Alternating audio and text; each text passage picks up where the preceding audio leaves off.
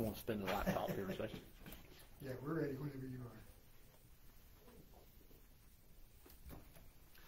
If you're watching online, we apologize for being a little bit late. We were having some technical difficulty, but we're ready to start our class on, continuing our New Testament survey class. We'll begin today in the book of Hebrews. Hello, Mama. And we will start, that's on page 5 of your handout of lesson number 9. And as we start that, let's go to God in prayer. Father, we are so thankful for all that you do for us. Thank you for today and for the blessings you've given us for this beautiful weather. God, we thank you for this class, and we just ask that your Spirit be with us today as we go through these various books that we'll cover this afternoon. Guide our discussion, guide us, so we can learn those things you want us to know. Father, we give you all the praise. We especially ask for Evelyn today that you be with her and help her as she's having some difficulty. Thank you. In Jesus' name, amen. We are in, we're going to start the book of Hebrews. If you remember, we ended 2 Timothy. Deb, can you see something there? Okay. We ended 2 Timothy last week. That was the last of Paul's letters. We're now moving into what we are generally referred to as the general epistles. And we'll do Hebrews first. Why is Hebrews the first book after Paul's letters? Anybody remember? How are the books placed in the Bible? Absolutely. Longest to shortest. And so if you've ever paid attention to your Bible, you'll notice that after the book of Acts, we get all of Paul's letters. And we start with Romans, but not because it was first, but because it was the longest. And then they go down. If you ever look through those, you look back through your handouts, of course, we're doing this study chronologically as opposed to through the way they're in the Bible, so we don't always measure up to that. But if you look at your Bible, you'll notice that with Romans, 1st, 2nd Corinthians, and then the letters get shorter and shorter and shorter as the time goes by. As we now get into the general epistles, after all of Paul's letters are done, the same application applies except for the book of Revelation. Revelation's in a category all by itself, so we'll touch on that when we get to that one. But all the other books are the same way. Hebrews is the longest non-Paul book, and so we'll pick up with that one and go all the way through as you look at your Bible indexed. Hebrews, as we're saying, it's 13 chapters, so it's a pretty long book as far as Bible books go. And remember when we started this study, this was a letter, so it would have been somebody's handwritten quill and ink letter, which is a pretty long letter. 303 verses, 4,953 Greek words as we get into this book. The author is an interesting thing, and nobody really knows for sure who the author is. The early church pretty much agreed it was uncertain. It was anonymous in the sense that they didn't know who it was. The Eastern Church, meaning predominantly the Roman Catholic Church, strike that, go the other way. The Greek Orthodox Church believed it was Paul. And as far as they were concerned, they said Paul's the guy who wrote this letter. The Western Church, which is the Roman Catholic Church, they pretty well concluded it was not Paul. Why do we have an Eastern and a Western Church? Why do we talk about that? Anybody know? We talk about it primarily because the Roman Catholic Church divided. And it was controlled by Rome. It was the western side, Constantinople, and that farther to the east was the Eastern Church. The Eastern Church becomes the Greek Orthodox Church of today, predominantly. But for the longest time, it was a Roman Catholic spin-off, and there was a constant battle between Rome on one hand and the Eastern churches on the other, and they were always fighting. If you remember when we studied some of this, in 1054, there was an official split because of a couple of ideas that they differed on, and so the Pope in Rome said, fine, we're going to excommunicate you because you don't agree with us. And so the church in the east, it's Constantinople, said, well, we'll one-up you, we'll excommunicate you because you don't agree with us. And so the split's been there ever since. Rome gets destroyed by Asian and European armies ultimately. The Greek Orthodox Church, the eastern part of the empire, survives much longer than the Roman area does until the Muslims come, and then the Muslims conquer the eastern part of the church. But the Roman Catholic Church says not Paul. The Eastern Church says probably was Paul. Here's a passage that, in reading it, can raise some questions. It's chapter 1, verse 20. Strike that. Chapter 13, verse 20. It says, "Now may the God of peace, who through the blood of the eternal covenant brought back from the dead our Lord Jesus, that great shepherd of the sheep, equip you with everything good for doing his will, and may he work in us what is pleasing to him through Jesus Christ, to whom be glory forever and ever. Amen. Brothers and sisters, I urge you to bear with my word of exhortation, for in fact I have written to you quite briefly." I'm thinking that's a strange way to say that in a 13th chapter letter. It says, "I want you to know that our brother Timothy has been released. If he arrives soon, I'll come with him to see you. Greet all your leaders and all the Lord's people. Those from Italy send their greetings. Grace be with you all." Who does that sound like? Paul, doesn't it? I mean, Timothy's in a lot of Paul's letters. He's in with him in a lot of the letters that he's writing.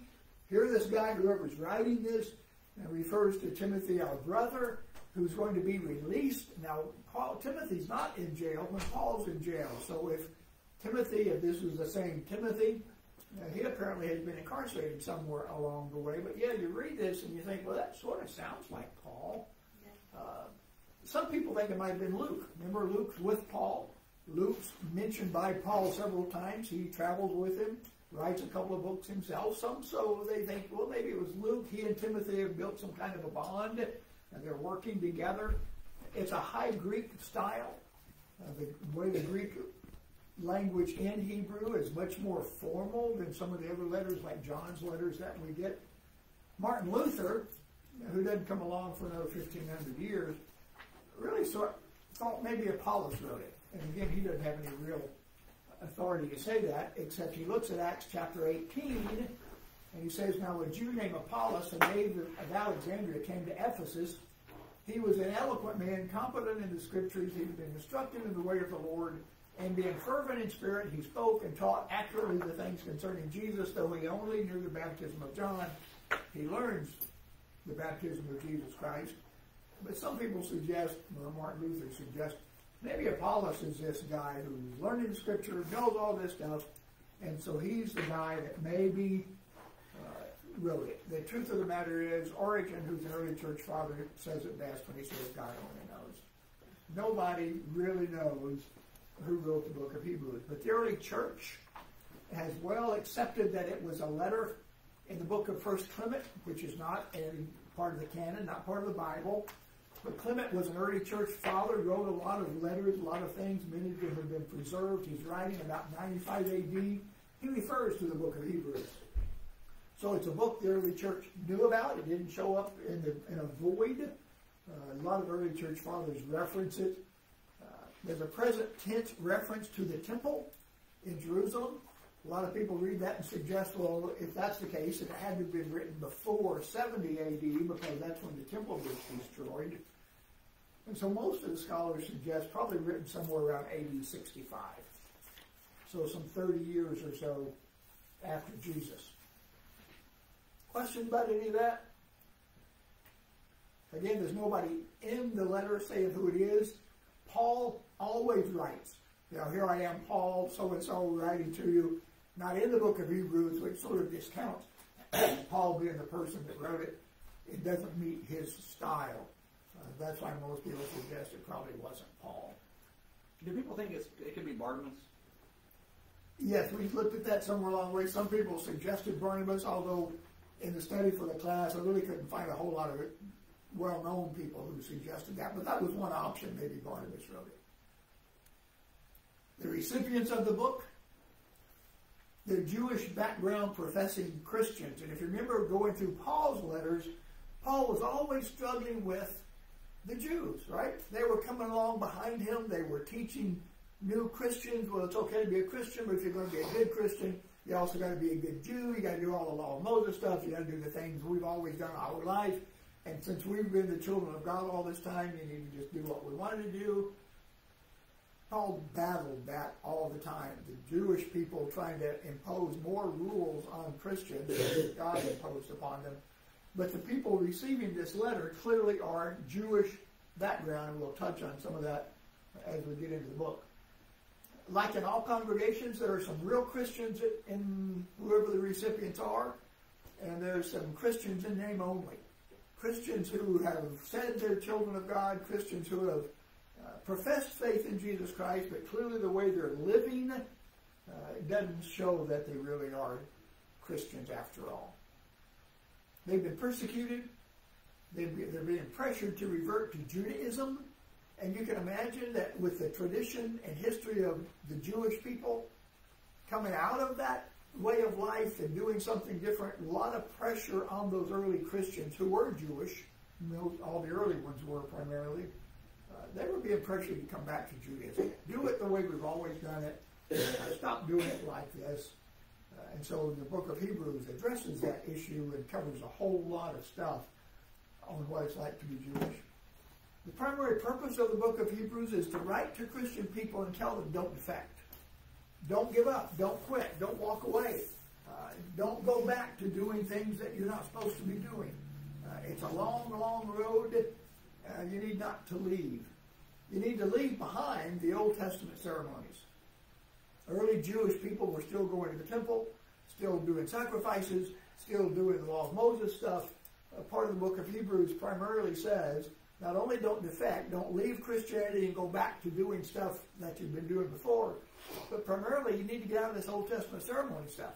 You need to stop focusing on what the Old Testament law of Moses was and move on into Christianity, where we don't have to worry about that kind of stuff. A guy by the name of Walter Martin, who does a lot of writing on the book of Hebrews, said it like this. It's sort of a tongue twister.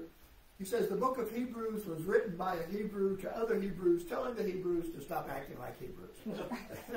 I know there's some Jewish guy who's writing this book to Jewish Christians to tell them you got to stop acting Jewish. You need to act Christ-like. You need to stop letting the old law control who you are. Simple outline of the book. It really starts out the first few chapters. Christ is better than the angels, than Moses, than the conquest, than the priesthood, than the old covenant, than the temple, than all the sacrifices. And then it concludes with, because of that, because he is so much better than all of these other things, don't defect. Endure. Hang on. Don't quit doing the stuff God wants you to do. Questions about any of that before we get to my favorite verses? Y'all got any favorite verses? Okay, Deb? Hebrews 11:1. Read that for us. The whole chapter 11. Now faith is confidence in what we hope for and assurance about what we do not see. You know, people frequently ask, what is faith? You know, how does it work? What are we supposed to do with it? The Hebrew writer gives us a great definition of what faith is. And again, depending upon what translation you're reading, it's either the assurance, my translation says faith is the confidence that what we hope for will actually happen. And we've touched on when we did hope last week, or 2 weeks ago, I guess, for our Advent stuff. Hope, the Christian hope isn't just, well, I hope I win the lottery. You know, I hope whatever it is. I hope we have pecan pie for Christmas. You know, this idea of hope that says, you know, sort of a pie in the sky dream, that isn't the Christian hope. Christian hope is an assurance that what the Bible tells us is coming is coming. That's the kind of faith we're supposed to have. It isn't the kind of faith that says, well, I hope God's real. Well, I hope I get to go to heaven. Faith is the assurance that those things we hope for are real. They're actually going to happen. It goes on to say, in my translation, it gives us assurance about things we can't see. So don't have the kind of faith that says, you know, I'm going to flip a coin, and if it comes out, it comes up heads. The faith Christians have is not a wishy-washy pie-in-the-sky dream. It's a faith that says, I know who my Redeemer is. I know the promises he's made for me. I have no doubt that what the Bible says is true. What else? Anybody? Any others? Well, let me give you some of mine then.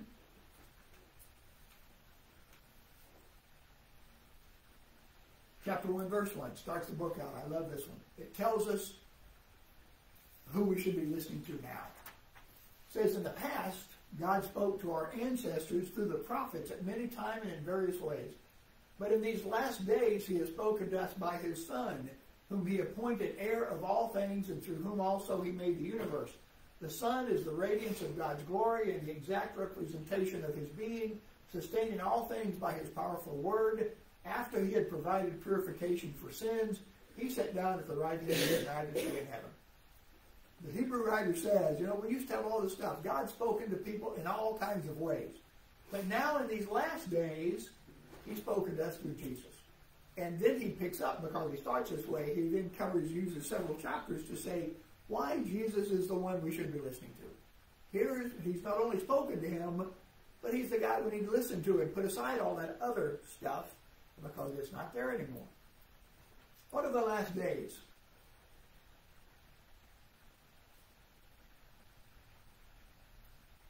Two options maybe. One is he's just saying just his last 30 years. The recent times, we might say. But others suggest the last days, meaning the last days of the Jewish nation. They get destroyed in 70 A.D. Rome comes back at about 130 A.D. because others come along after 70. They don't totally destroy the Jewish people.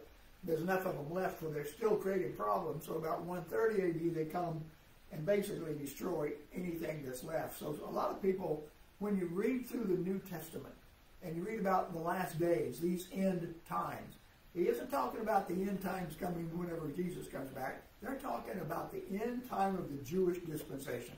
God was about to change the way he dealt with people. Prior to this time, the Jews were God's chosen people. You could proselyte in, a few Gentiles did, but in reality it was the Jews who were God's people. After Jesus comes, the Jews are no longer God's chosen people. God's chosen people now are the church. So a lot of times in the New Testament, when you read about last days, end times, that kind of stuff, they're talking about that generation's end time. It's going to end the way life's been all up until now. I like this verse because I love it. Chapter 1, verse 14, are not all angels, ministering spirits, sent to serve those who will inherit salvation? The Bible says angels are sent to this earth to take care of us. I suspect angels have helped us from time to time. And if you look back over your life and there's been a situation or something where you thought, as you look back at it, how did I ever survive that? How did I ever get through this? There's a very good chance an angel showed up and got you through it. I believe this verse out, and I believe God sends his angels to Christian people from time to time to do things for us because we are the ones who are inheriting salvation. Chapter 2, verse 14, since the children, that's us, have flesh and blood, he too, meaning Jesus, this is going on to pick up the idea of why should we listen to Jesus now? Why is he better than all this other stuff? He too shared in their humanity, so that by his death he might break the power of him who holds the power of death, that is the devil, and free those who all their lives were held in slavery by their fear of death. The Hebrew writer says Jesus Christ took on flesh. Christmas time. It's a Christmas story. You ever heard this passage read at Christmas time? Probably not. But this is the Christmas story. Jesus Christ shared in our humanity. He came to this earth as a human. He took on flesh and blood because we have flesh and blood. And so Jesus came to do that so that he could break Satan's power and we don't have to be afraid of death. We don't have to be afraid of dying. That's what Jesus came to do. Chapter 3 says, see to it, brothers and sisters, that none of you have a sinful, unbelieving heart that turns away from the living God. But encourage one another daily, as long as it is called today, so that none of you may be hardened by sin's deceitfulness. We have come to share in Christ if indeed we hold our original conviction firmly to the end. If you remember Paul's letters, many of his letters were, here's what the problems are. Now you people need to get it right. You need to live right. You need to stop doing this. Hebrew writer does the same thing. Remember that part of the theme is don't defect, don't quit, don't turn back. This is one of the verses that suggests that. Don't pick up a sinful, unbelieving heart that turns away from God. Hold your conviction firmly to the end. Don't give up. Encourage each other. That's part of the reason we have a church. Part of the reason we have a church family is so we can encourage each other. We can do things together. And when somebody's struggling with a sin, others should be encouraging them so that their hearts don't get hardened by that sin. And that's the purpose of having a church body the way we do. Chapter 4 says, therefore, since we have a great high priest, and again we're talking, the Hebrew writer sharing how the old high priest under the Old Testament law, every year he had to go into the Holy of Holies place and do the sacrifice to push the sins down one more year. And he's talking about Jesus comes, he dies once for all. There's no more sacrifice after him. He says, so therefore, since we have a great high priest who has ascended into heaven, Jesus, the Son of God, let us hold firmly to the faith we profess. Again, another challenge. Hold on. Don't quit. Don't turn away. Hold firmly to this. For we do not have a high priest who's unable to empathize with our weaknesses, but we have one who has been tempted in every way just as we are, yet without sin. Yet he did not sin. Let us then approach God's throne of grace with confidence, so that we may receive mercy and find grace to us in our time of need. Jesus was human. He went through the same trials and issues you and I go through, and because of that, he empathizes with us. He knows what we've gone through. He knows what we're dealing with, and because of that, the writer says, we can go to God's throne in prayer with confidence and boldness. Don't ever be afraid to pray. Don't ever think my issue's too minor, my issue's too bad, my issue's whatever.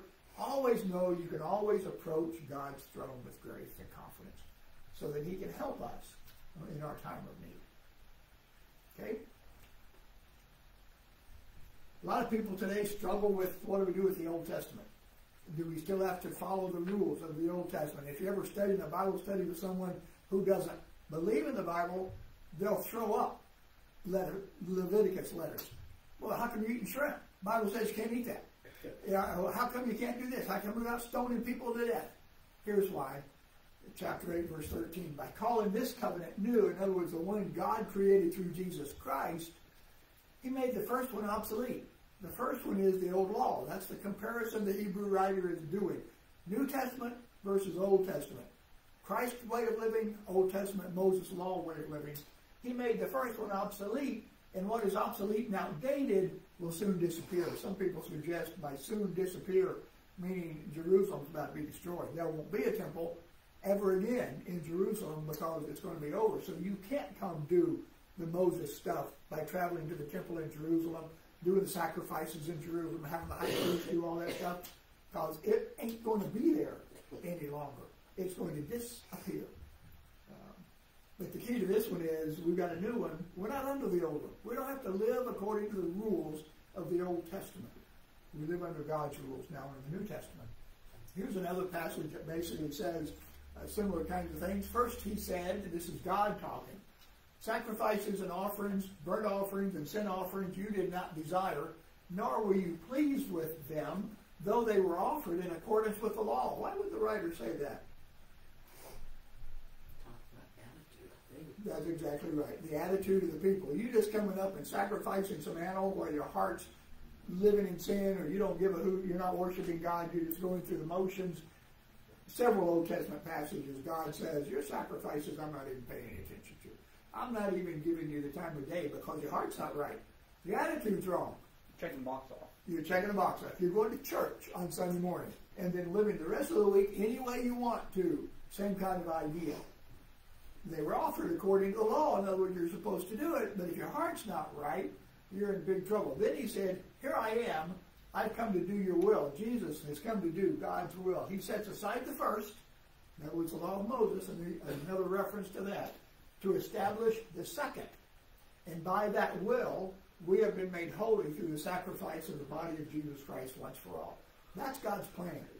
We accept Jesus Christ. We become holy through his blood, not through keeping a bunch of Old Testament laws.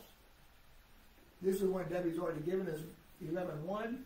11:6 ties into it, says, and without faith, so once we get this faith, once we have it, once this is the definition of it, without that kind of faith, it's impossible to please God. Because anyone who comes to him must believe that he is and that he rewards those who earnestly seek him. That's the purpose of having this kind of faith. God says, if you haven't got it, you're never going to please me.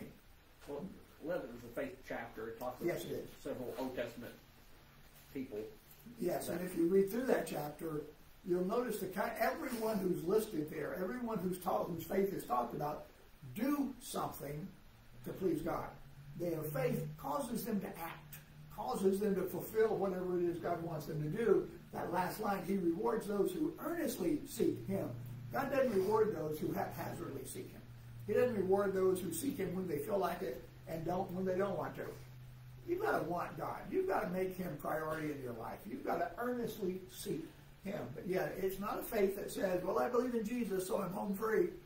All the people in Hebrews 11 do something, and that's why their faith is commended.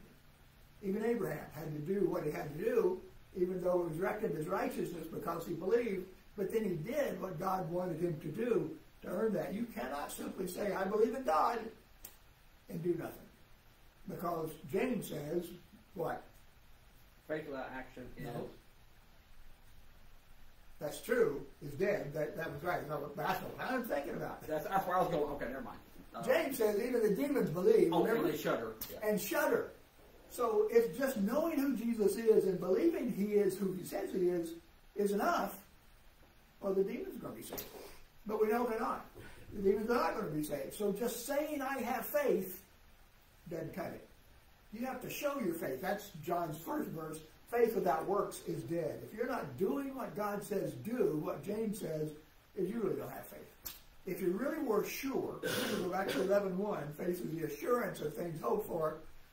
If I'm absolutely certain what God says is true, then I know it says if I don't do what he wants me to do, I'm going to hell.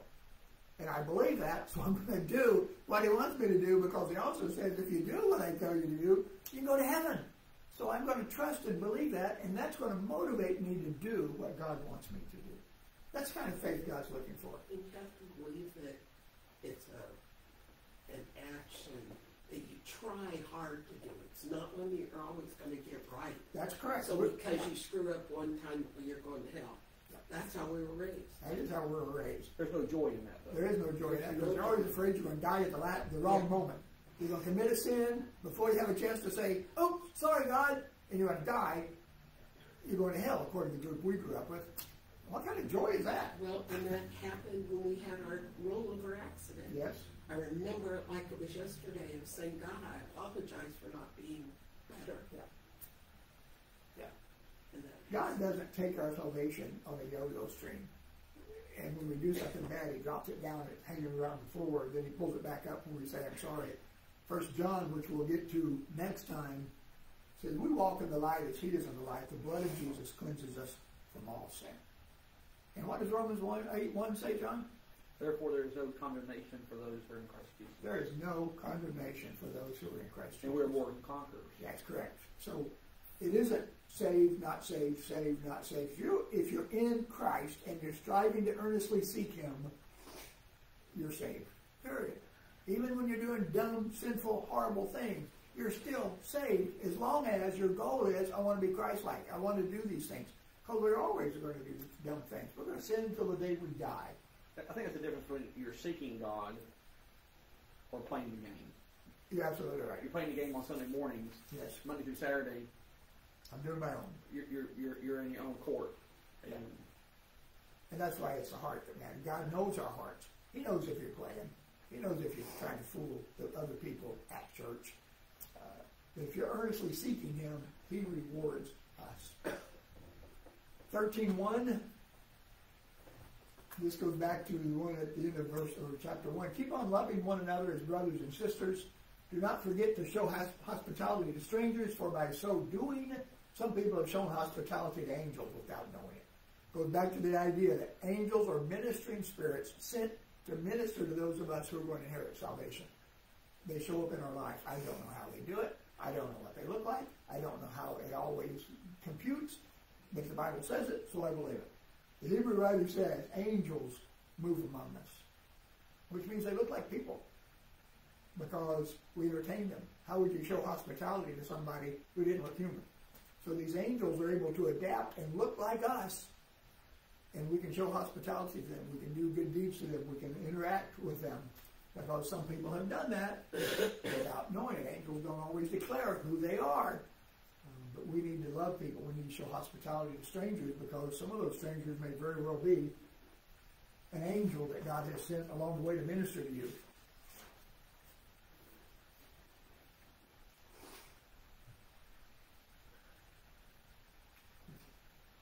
(13, 15), a few verses later. Through Jesus, therefore, let us continually offer to God a sacrifice of praise. the fruit of lips that openly profess his name. And do not forget to do good and to share with others, for with such sacrifices God is pleased. Notice this does not say, go to church on Sunday morning and praise God and don't do it again for the rest of the week. We're to continually offer God a sacrifice of praise. Every day we should be praising God. You don't have to be in a church building to worship. You don't have to be in a church building to praise God. We need to be doing it every day, continually, letting God know how much we appreciate what he's done for us. And being kind and good to others, because that makes God happy. Through Jesus, therefore, did I just read that one? I think it was 17. Okay, let me pick up verse 17. Sorry, that's what happened. It says, have confidence in your leaders and submit to their authority, because they keep watch over you as those who must give an account. Do this so that their work will be a joy and not a burden, for that would be of no benefit to you.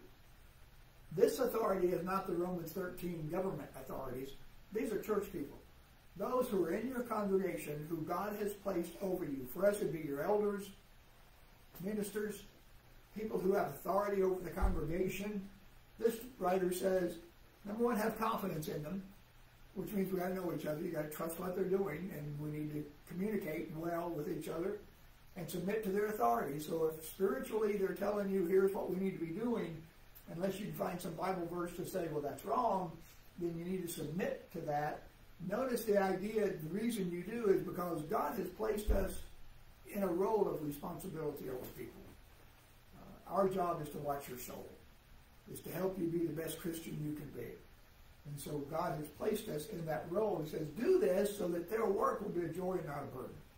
Got to confess, sometimes being a preacher or a church leader is not a joy. It's a burden. Some of the things you have to deal with, some of the people that you have to interact with, take some of the fun of it out of it.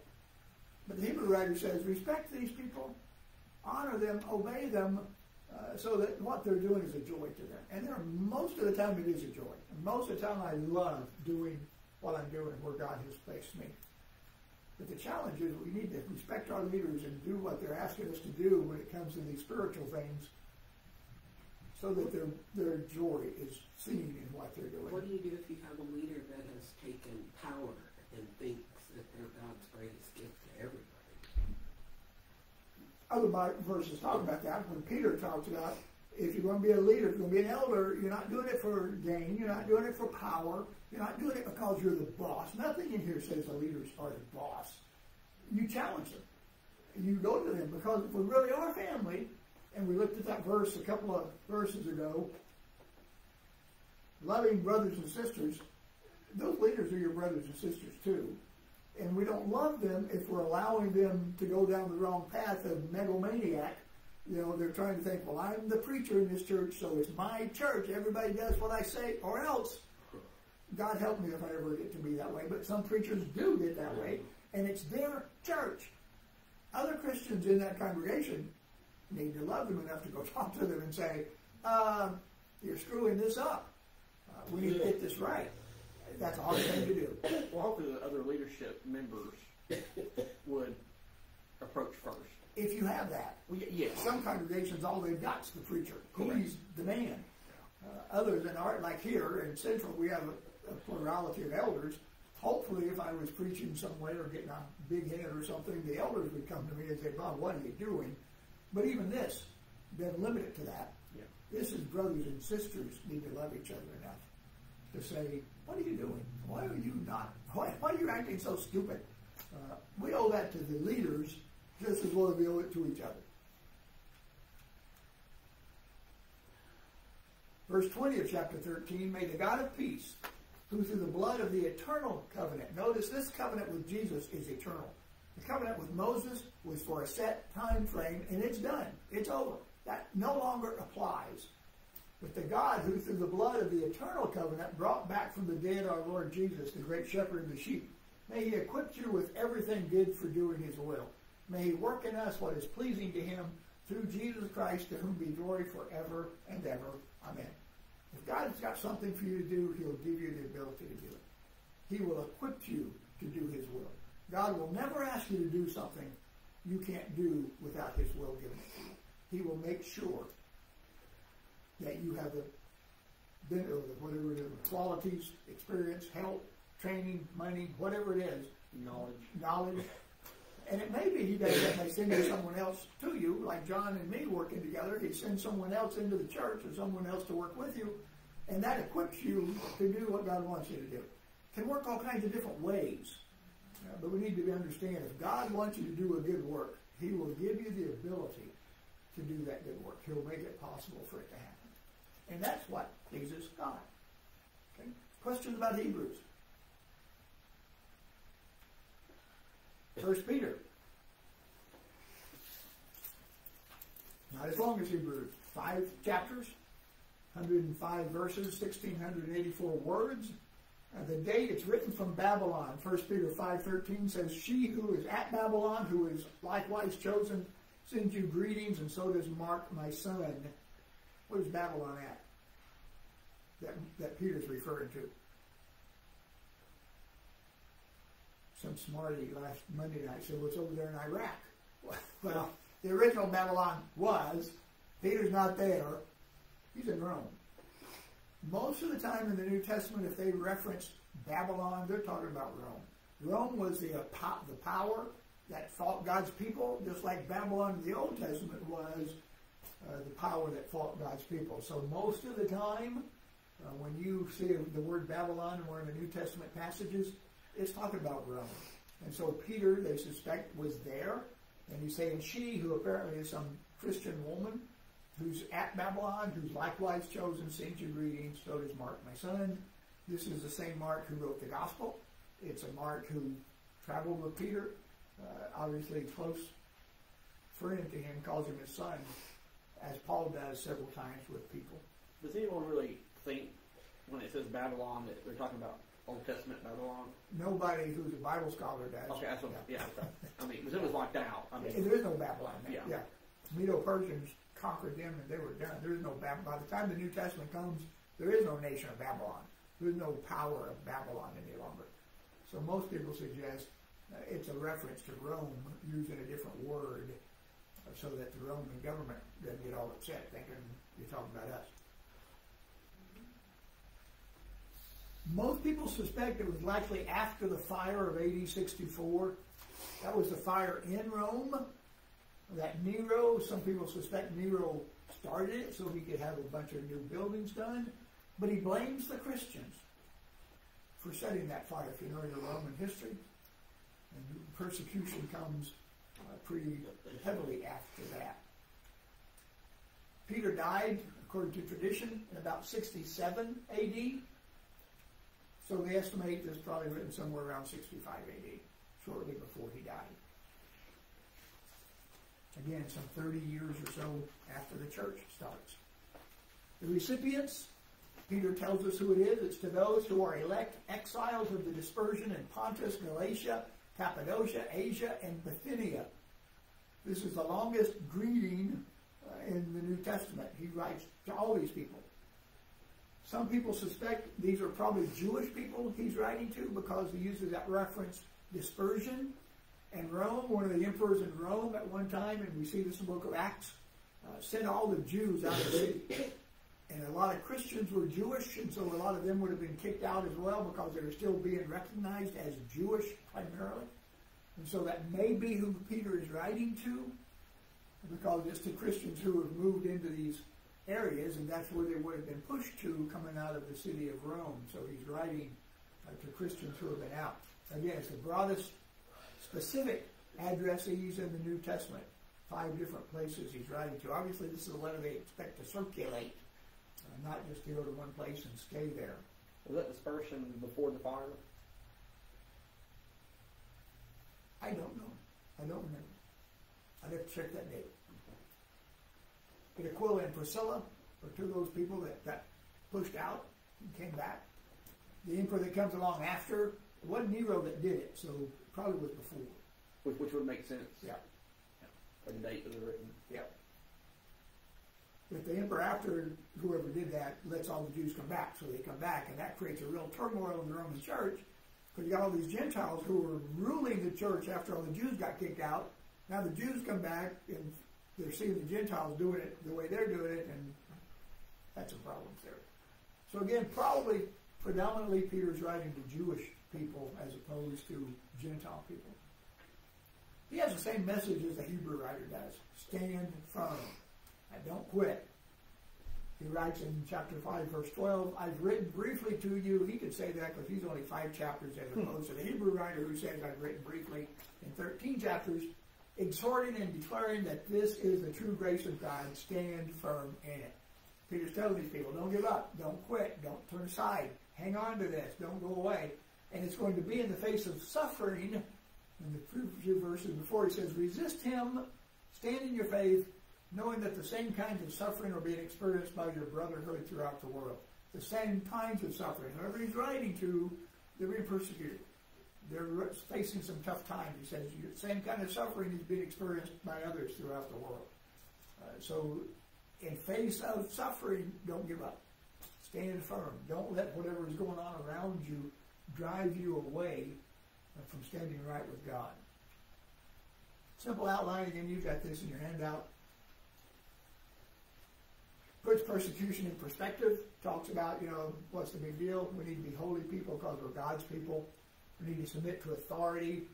We need to suffer with a good conscience. In other words, some people suffer and all they do is gripe and complain and whine and get angry and irritating. Peter says, if you're going to suffer as a Christian, you can't do that. You can't seek vengeance. You can't start hating the people doing it. You've still got to have a Christ-like mind, even in the middle of it. And so don't be shaken by your suffering. God's going to take you home, ultimately, and we need to be humble people. Anybody got any verses out of 1 Peter? 4:14. They read it to us. Said, if you are insulted because of the name of Christ, you are blessed, for the Spirit of glory and of God rests on you. If you suffer, it should not be as a murderer, thief, or any other kind of criminal or meddler. However, if you suffer as a Christian, do not be ashamed, but praise God that you bear that name. I don't like that verse. I like it. Most of us, when people start wanting to take your rights away, what do? Get angry. We get angry, our back bows up. I got my rights. You can't do that to me. That is not what this verse says. This says, be glorifying God because you're suffering. Be happy about it. It's almost like the James. Count it all joy when you have all these trials and suffering. When you're insulted, because God's glory rests on you. When you're being persecuted because you believe in Jesus Christ, you let God be seen in you. Don't get angry. Don't pull out your guns and start shooting people. Notice you're being suffering and being insulted as a Christian. This does not say anything about, if you're a law enforcement officer, you can't go arrest crooks. Doesn't say you've got to let people break into your house just so they can steal all their stuff and you sit back on your couch saying take what you want. That is not what this verse says. This verse says if you suffer as a Christian, you need to rejoice. Because Jesus suffered, we're going to suffer. It's no shame to suffer for being a Christian. Instead, praise God for the privilege of being called by His name. So when we watch this world, this country we're in, get worse and worse and worse and worse, and the Bible being taken out of places and all kinds of horrible things going on, that we think, wait a minute, they're taking all of our rights away. We need to be reminded of this verse that says, hey, when you're being insulted and mistreated as a Christian, be joyful about it. Be happy about it. God is being seen in you. Don't get angry. Don't fight back. Act like Jesus did. Any others? 5:8, but you have it on your paper. So. Okay. Well, here we'll get to that one. Here's 113. Therefore, with minds that are alert and fully sober, set your hope on the grace to be brought to you when Jesus Christ is revealed at His coming. There's the hope we have. The hope that when Jesus comes back, we get to live with Him. As obedient children, do not conform to the evil desires you had when you lived in ignorance, but just as He who is called holy is holy, so be holy in all you do, for it is written, be holy because I am holy. We need to be like God. We need to try to be like Him.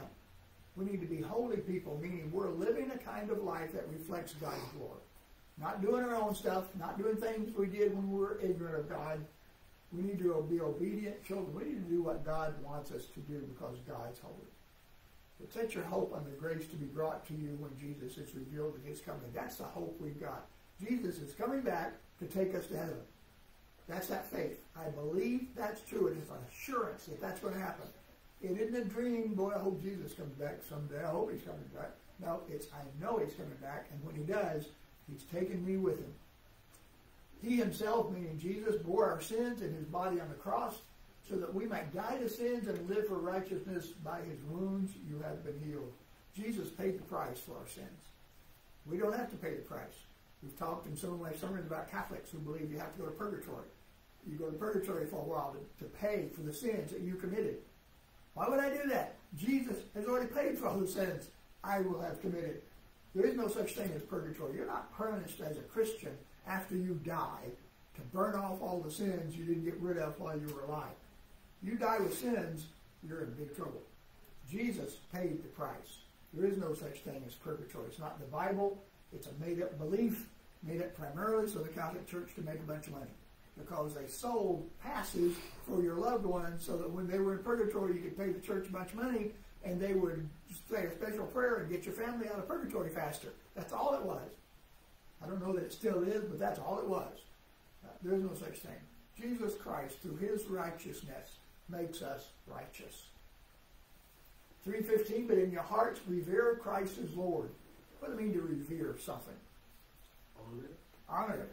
Recognize that's who it is. Worship him. He's Lord in your hearts. That's where he needs to be. Always be prepared to give an answer to everyone who asks you to give the reason for the hope that you have. But do this with gentleness and respect. We need to be able to explain to people, why on earth do we believe in Jesus Christ? Why do we believe the Bible is the Word of God? We need to be prepared to give an answer. And not just because. That is not an answer. Not, well, that's the faith my mom and dad had. Or, I like the people at Central Christian Church. That doesn't cut it. We need to be able to give an answer for the reason, for the hope that we have.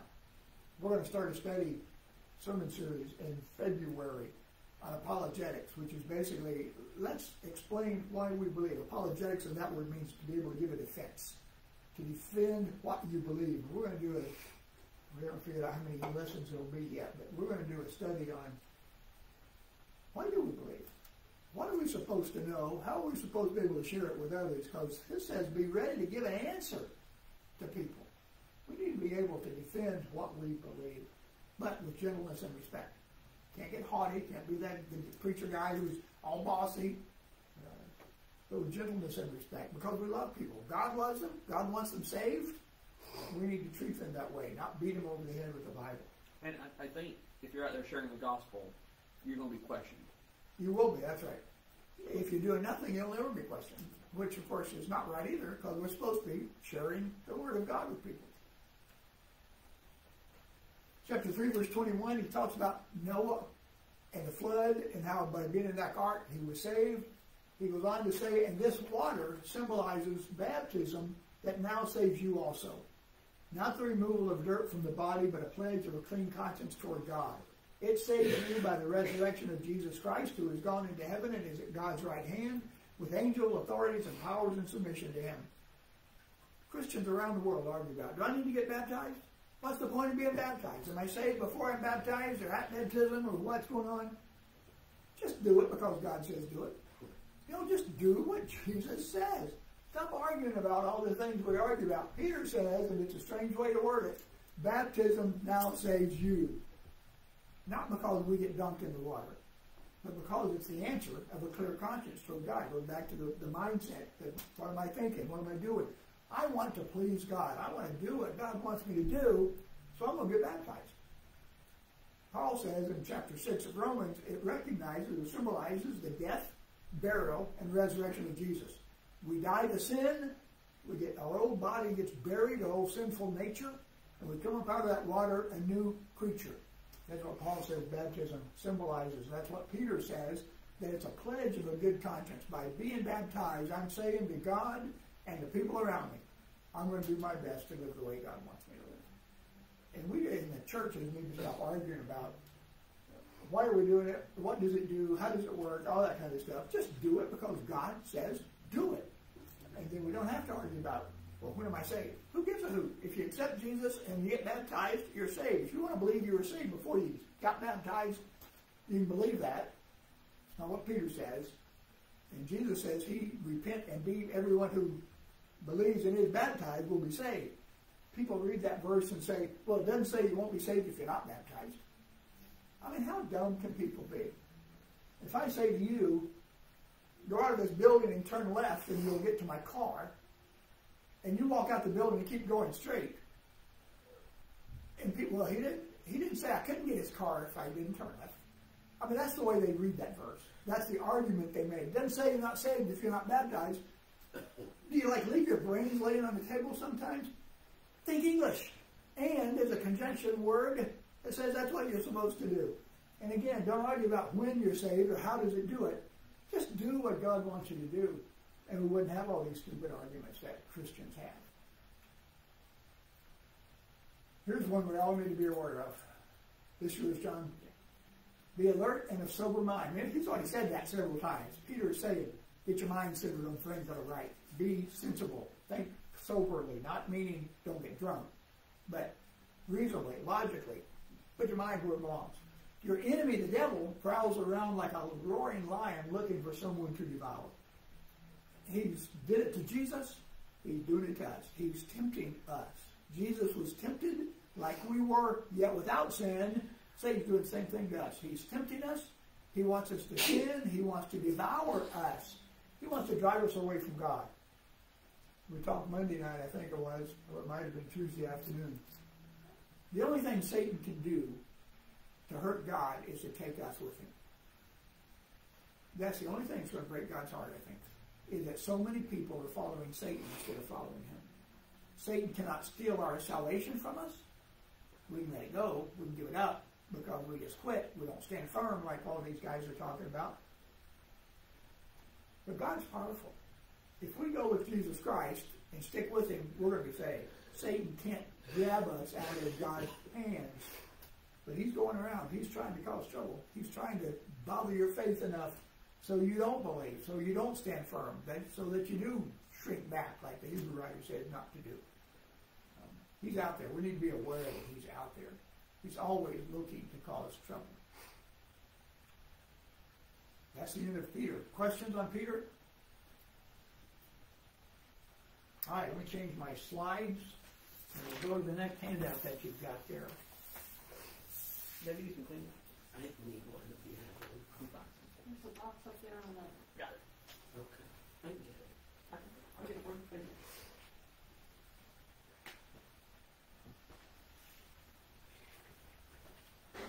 And I've got some too, if there's one on there. Put some in there. Thank you so much. You need to be home and back. She will be in just a minute. Did you see Manuel and Evelyn? Yeah, I did. Do you have another copy for the new? Another copy of what? Hang up. Second finger. Yes. You need another one? I don't have one. Oh, I didn't. Oh, that's right. You came in late. I do. But I do. Yes, I definitely do have. Good answer.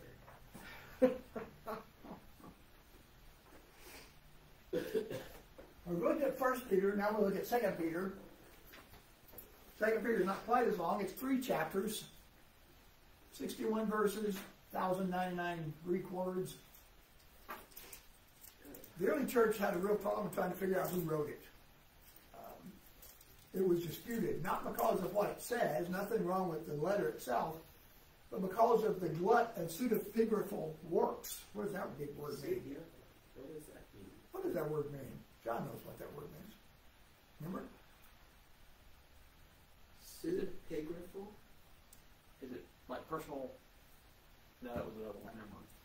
Go ahead. People were writing letters and claiming to be Peter. Yes. So they would write a letter and say, I'm Paul, and I'm writing this letter to you. I'm Peter, I'm writing this letter to you. And by the end of the first century, there were a lot of people doing that. I'm Jude, and I'm writing another letter. I'm Samuel, and here's a new Old Testament letter. And so there were a lot of them. There's a glut of them. There's a bunch of them. And so there was a struggle in the early church to figure out, was this really Peter? Or is this one of these fake things? It's like the Gospel of Thomas. Correct? Like the Gospel of, well, no, because Thomas claimed, well, in a sense it would be, yes. Yep. They're claiming to be the Apostle Thomas. Yes. Yes, in a sense, yes. The letter says it's Peter.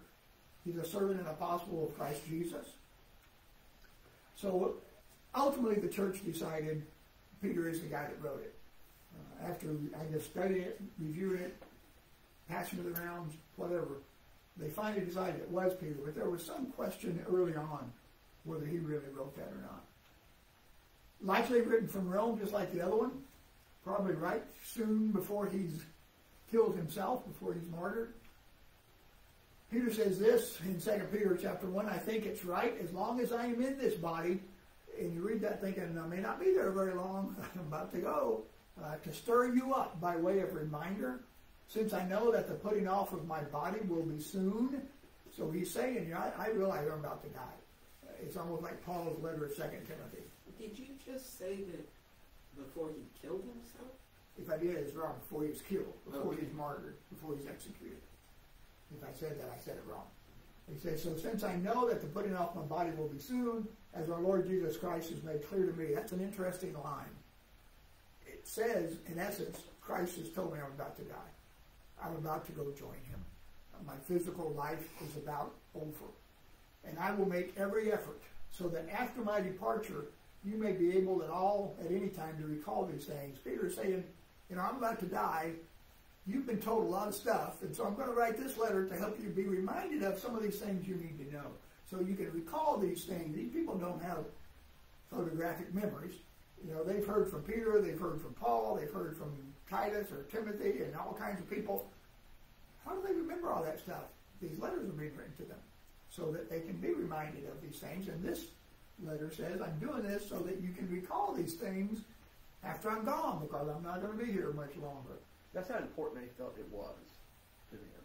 Yeah, that's how important Peter thought it was. Yeah, Or even Paul and the rest of them. that's right. I mean, not just to talk to them about it, but to... Write it down so it'll be Yeah. preserved, because the apostles are dying off.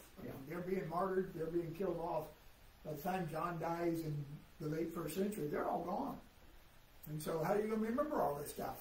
They've written it down for us. That's why it's here. So generally the idea, the date's given about 67 A.D., soon before he dies. The recipient is stated in chapter 1, verse 1, to those who have obtained a faith of equal standing with ours by the righteousness of our God and Savior Jesus Christ. In other words, he's just writing to Christians in general.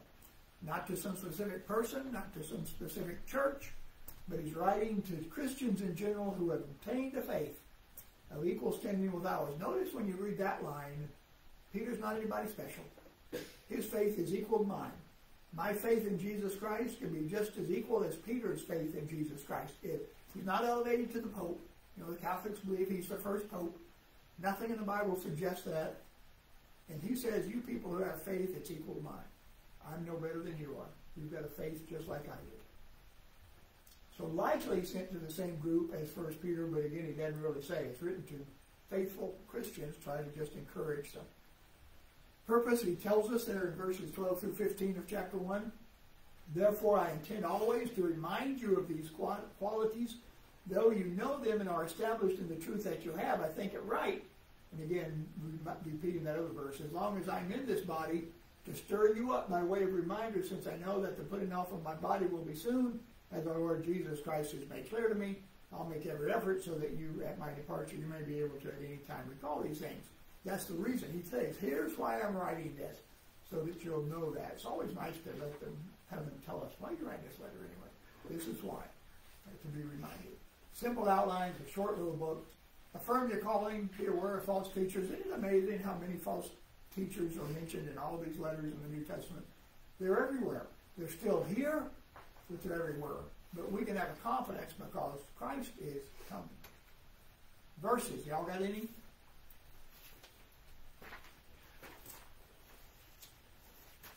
Here's one then in verse 10. Let me see, did I write down what chapter that was? Chapter 1. Thank you.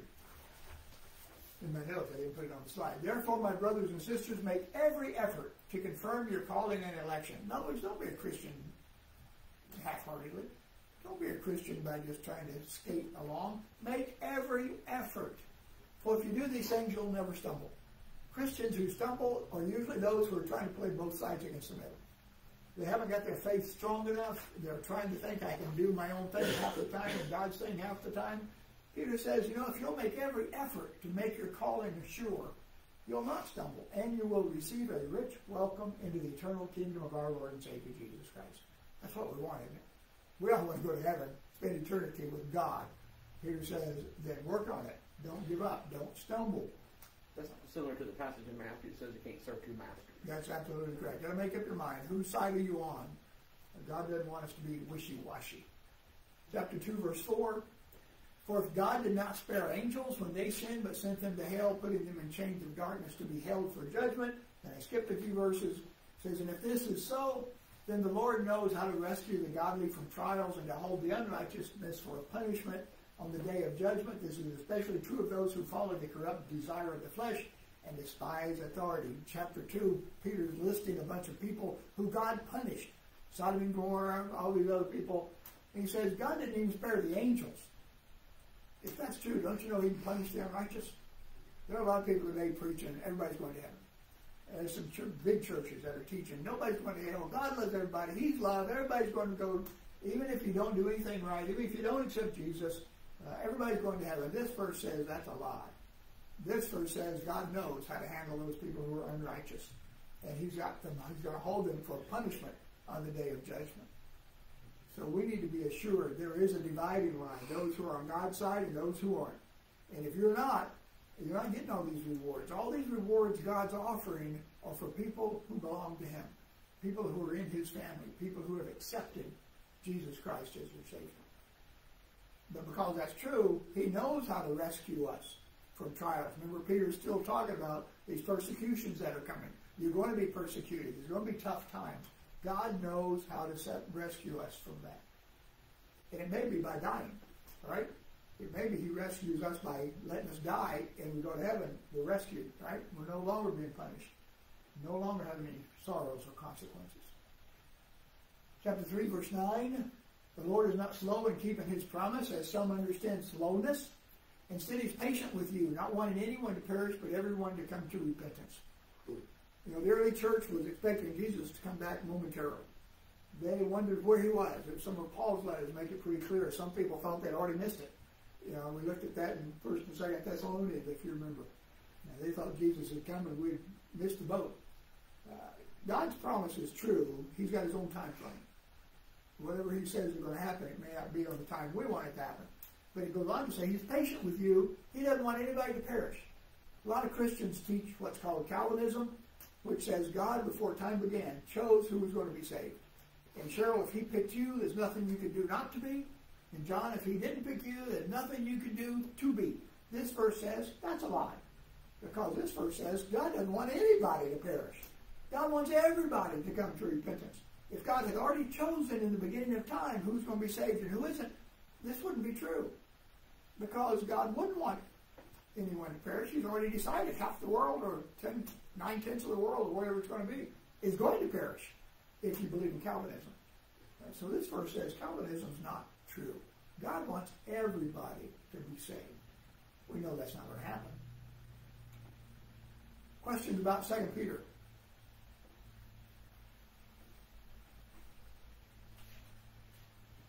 All right, Jude. Love this little book. One little chapter. 25 little verses, 461 Greek words. If you've never read Jude, I encourage you to go read the book of Jude. It's got some really neat stuff in it that we're not going to spend a whole lot of time looking at in this survey class, but it's got some pretty neat stuff. The author claims to be Jude, a servant of Jesus Christ and a brother of James. Remember when we looked at the book of James? We looked at what James is this. Is this the Apostle James? Is it the brother of James? Is it James the son of Alphaeus? Who is this James? We concluded it was Jesus' half-brother James.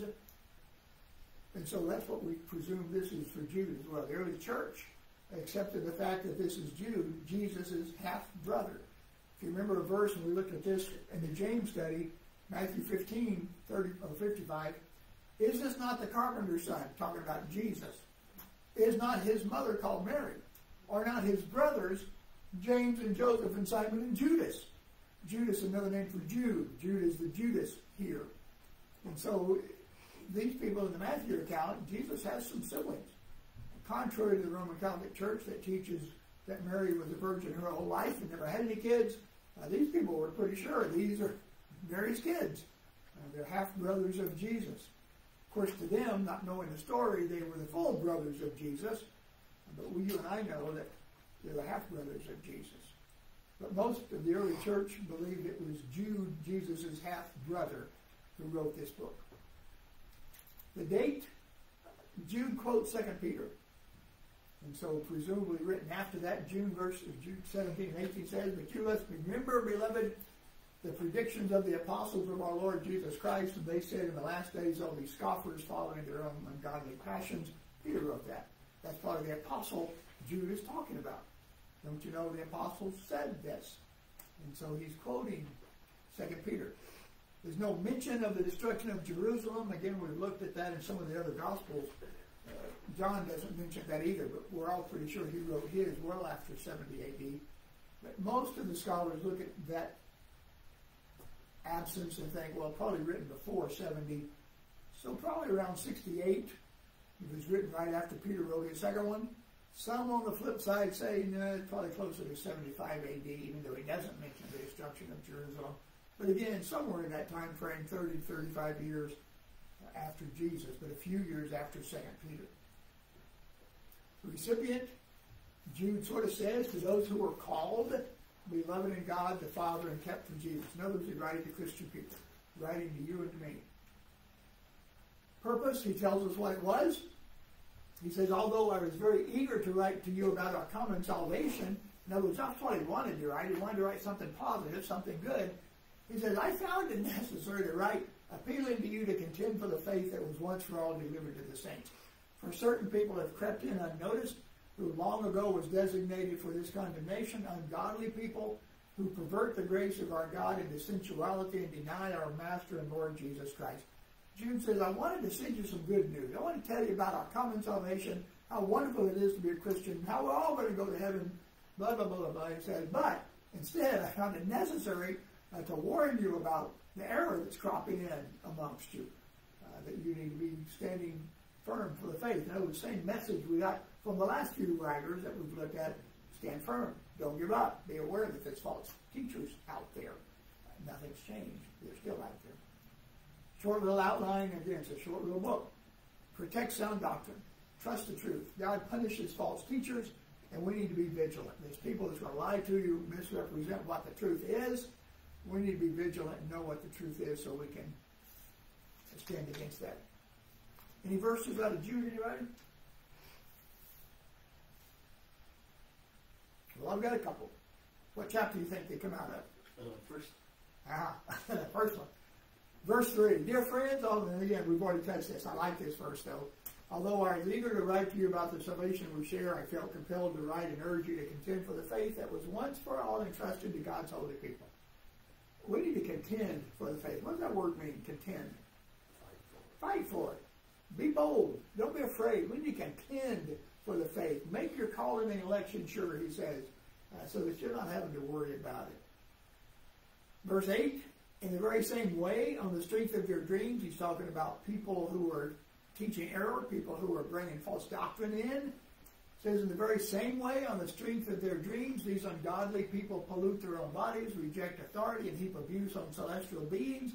But even the Archangel Michael, when he was disputing with the devil about the body of Moses, did not himself dare to condemn him for slander, but said, the Lord rebuke you. Jude's got some really neat stuff in it. He's getting the story from somewhere that when Moses died, remember God buried Moses. He didn't get to go into the promised land.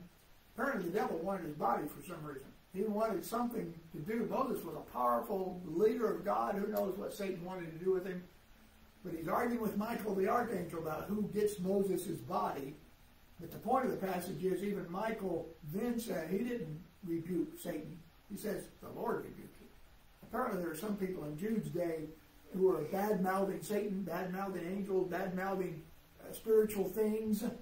maybe saying, Satan can't do anything to us, Satan's a wimp, Satan doesn't have any power. And Jude is saying, you need to stop doing that. The devil's pretty powerful. And even when the archangel was arguing with him, he didn't rebuke him personally. He said, the Lord rebuke you. Some really neat stuff in Jude that we don't get anywhere else. Verse 22, 23 says, be merciful to those who doubt. How many of you in here have doubted? You ever doubted? Wondered?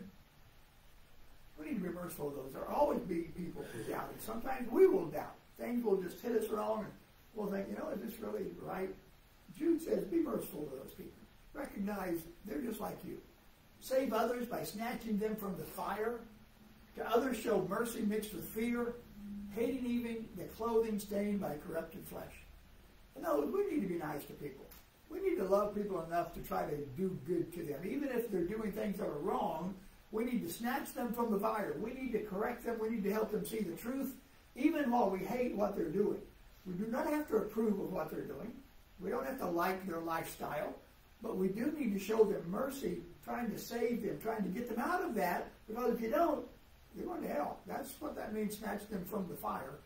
They're going to go to hell if you don't fix them. So we need to help these people. We need to work with them. We need to save those people by getting them back on the truth, back on the path, getting their mindset back on God, instead of doing the things they're not supposed to be doing. That finishes Jude. Questions about Jude? He said, that's some neat stuff in Jude.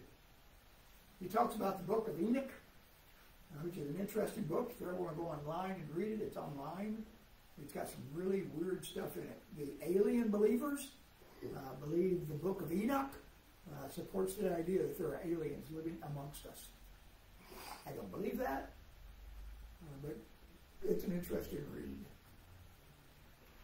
Next is 1 John. We're going to stop right there because this is as far as we've got Monday. We're getting close to being the end anyway. 1 John's a good book. It's got a lot of stuff in it. We will not meet again until January.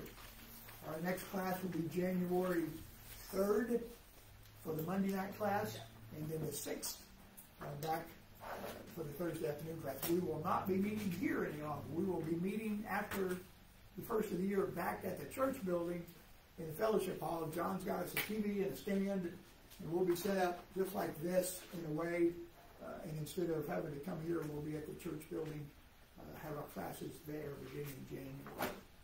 Questions? Thoughts? Anybody? All right, let's close. God, thank you again for today, for the discussion that we had, for the Bible that we've got that we can read and learn from. And God, we just pray that you help us strengthen our faith. Help us to be bold enough to speak up when we need to, with gentleness and love, and yet still follow with the truth so that we can help others come to know you as well. Thank you for caring for us. Be with Deb, help her to get feeling better. And again, be with Evelyn, and God, help her as well to overcome whatever is ailing her at the moment. We give you the praise. Be with Paul and Emily. They're on their way down to Florida even today, I guess. So I pray for their safety and that you watch out for them while they're away from us. We give you all the praise in Jesus' name. Amen. Say hi to your sister. Jenny's online. Oh, hi, Glenda. And Cindy Lowe. Have you heard anything about Patsy? Should be heading home. Supposed to go home tomorrow, she's hoping.